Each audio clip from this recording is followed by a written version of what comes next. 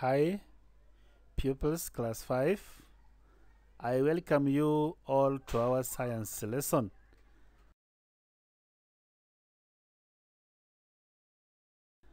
Our lesson today is animals. Last time we talked about classification of animals, whereby we said that animals are classified into two, that is vertebrates and invertebrates. We said vertebrates are animals with a backbone, whereby we said vertebrates are classified into warm-blooded, whereby we said that is constant body temperature, cold-blooded, varying body temperature. Warm-blooded, we talked about mammals and birds. Cold-blooded, we talked about reptiles, fish, and amphibians. We said vertebrates are animals with a backbone which runs from the head to the tail. Today, we want to see birds, characteristics of birds.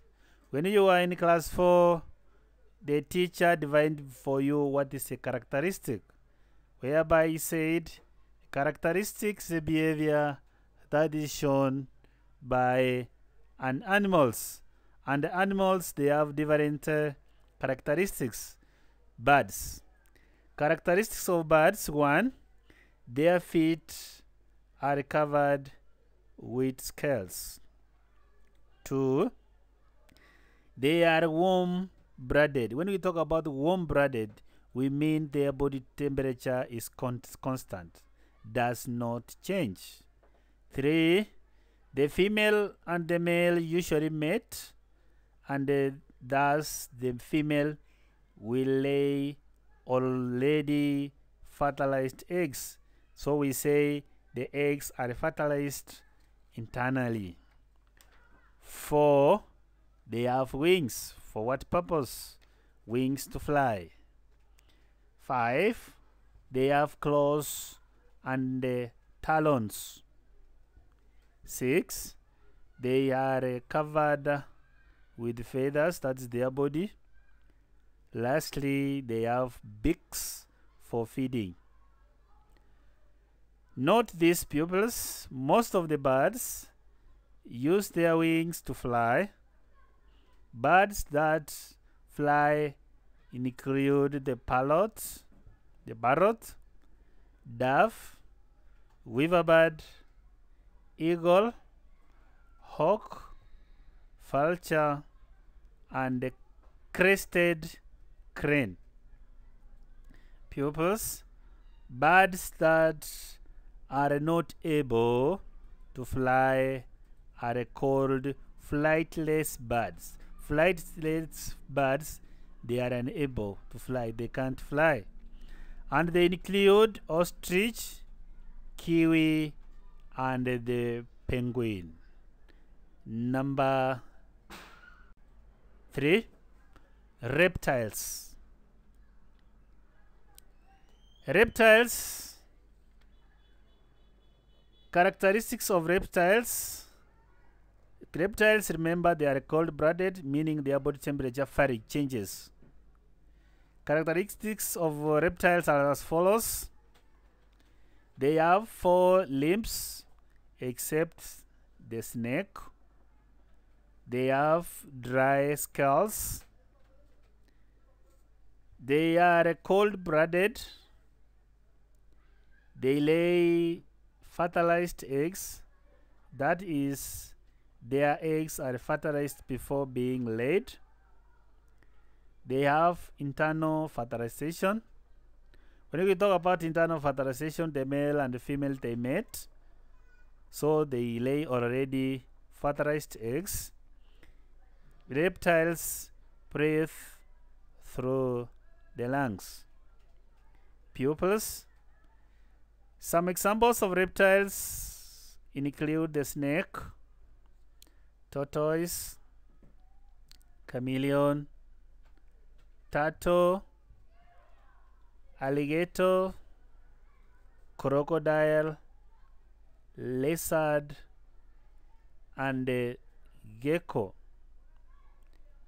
Pupils, to hide from its predators. Predators is another name for enemies. For example, a chameleon changes its color to match its surrounding. If it is in a green background, it will change to look as if it is green. It is green, so that whenever the predator or the enemy comes across, it is unable to spot the chameleon. Such behavior of changing color is called camouflaging. Camouflaging is that ability or tendency of a chameleon to change its color. Number 4, amphibians. Characteristics of amphibians pupils are as follows. They have external fertilization. The adult amphibians breathe using lungs, moist skin, and a mouth cavity, whereas the young amphibians use external gills to breathe for breathing. Pupils, the young amphibian is called tadpole. Characteristic number 3, they lay unfertilized eggs in water. That is, their eggs have to be fertilized by the male once laid on the water. Characteristic number 4 of amphibians is they live partly on land and partly in water. Characteristic 5, they have moist skins. Characteristic number 6, they are cold-blooded.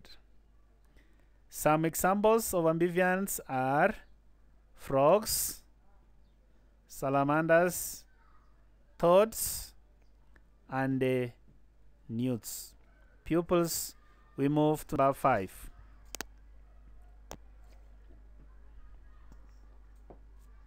Fish. Characteristics of fish: they live in water. 2, they are covered with scales. 3, they lay unfertilized eggs in water. That is, their eggs are fertilized by the male once laid. Characteristic number 4, they have external fertilization. 6, they breathe by means of internal gills. 7, they have fins. 8, they are cold-blooded. Note this, take this into consideration. Some of the examples of fish include the shark, tilapia, Nile perch, omeno, commonly known as dagar, and trout. Pupils, jellyfish, and starfish are not true fish. Pupils, up to that point, we have come to the end of our science lesson, whereby we have looked on characteristics of birds, characteristics of reptiles, characteristics of amphibians, and the characteristics of fish. Those ones, plus what we had said earlier, they are what we call vertebrates. Vertebrates are animals with backbone. Inshallah, next lesson, we are going to have a look on invertebrates. Invertebrates, these are animals without backbone. Go through the lesson, understand the characteristics of each. Until next lesson, inshallah. Assalamu alaikum wa rahmatullahi wa barakatuh.